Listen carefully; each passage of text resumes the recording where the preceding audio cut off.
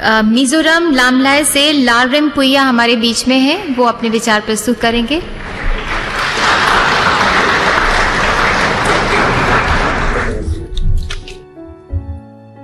The youth of a country determines the future of a nation. Greetings to you all my citizens, my fellow citizens of India.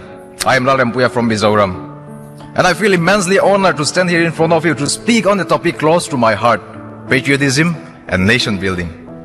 Patriotism and nation building cannot be separated, because in order to build a nation, we have to create patriotism first. So what is patriotism? It is a feeling of love, devotion, and a sense of attachment to a homeland or a country, and a feeling of oneness among the people. That is patriotism. Even if I have to face death 1,000 times for the sake of my motherland, I shall not be sorry. Oh Lord, grant me 100 births in India, but grant me this too, that each time I may give up my life for the service of the motherland. These were the words of Ram Prasad Bismil, a true patriot of India. But what about us? What about the present young citizens of this great nation who are enjoying the fruits of the difficult struggles of such patriots? I would like to continue my speech with the question: do you think you are a patriot? Do you love your country? If your answer cannot be a sincere yes, well, I cannot force you to love your country. But let me at least tell you why I love my country. No matter where I am, no matter what I achieve, this is the only country I can call home. This is the same land where my forefathers have fought and died so that I could live free. I was born and raised in this country. So whether I am from the south or northeast part of the map, whether I have chinky eyes or might not look much like an Indian, I am very much Indian like the rest of the people in this country. Because this is my country and I love my country.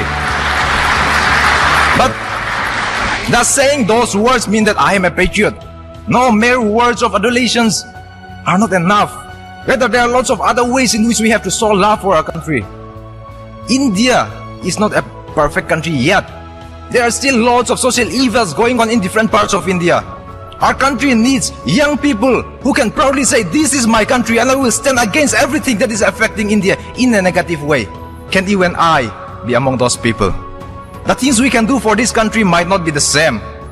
So if you are a student like me, do your best in your studies. Study well so that you can change the future of our country. If you are a teacher, do your best in educating our future leaders. If you are a farmer or government employee, be sincere in whatever you do. And even if you think you are a nobody, remember that you are a citizen of India. And do your best in fulfilling your fundamental duties. Because that is how we can all become patriots and work together for our nation. Yes, of course, we have to work together because one man cannot build a nation, but one man can start building a nation. Each of us came together here as an individual. We came together here as an individual, but let us live as a group with a common goal, as a group of patriotic citizens, young patriotic citizens who have a strong desire to bring about positive change for their country.